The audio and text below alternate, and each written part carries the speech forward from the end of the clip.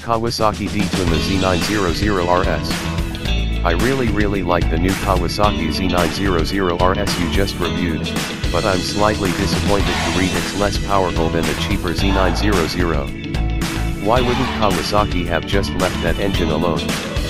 Why spend all the money to make it less powerful, when by all accounts it was a great motor in Z900 form?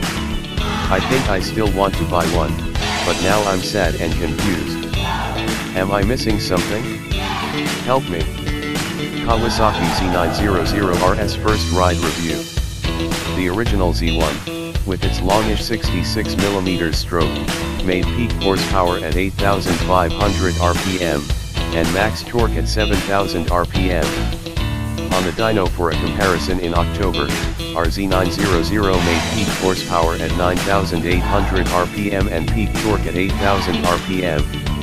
The Z900 is no slouch in the low and mid-range power department, but it mostly delivers power in the manner of a modern short-stroke 16-valve 4, meaning it likes to rev. The original Z1 and its 8-valve engine wasn't really like that.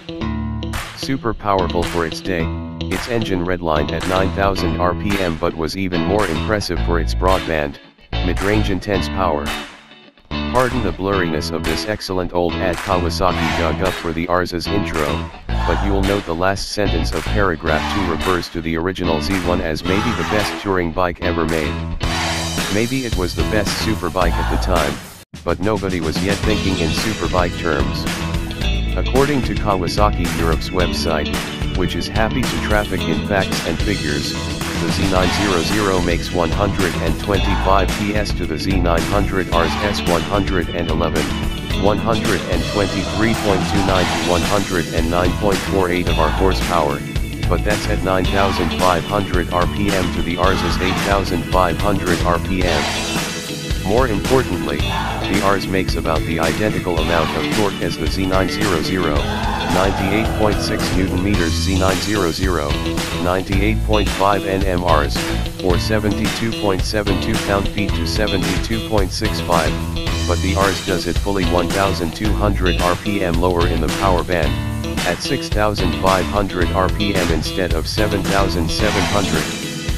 Basically you get the full torque dose at substantially lower speeds.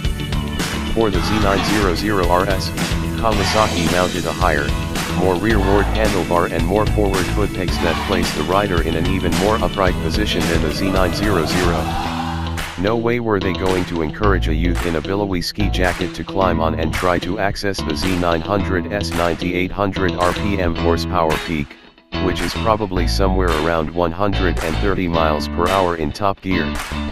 Most naked bikes, in my experience, stop ceasing to be so fun at triple-digit speeds. Why not pack most of the performance down at lower speeds we use every day in the real world? My bad for sticking in. I was fine with the full power Z900 engine as a sigh in last Friday's review of the new bike. I was in a hurry to finish that thing up and couldn't think of anything else not to like.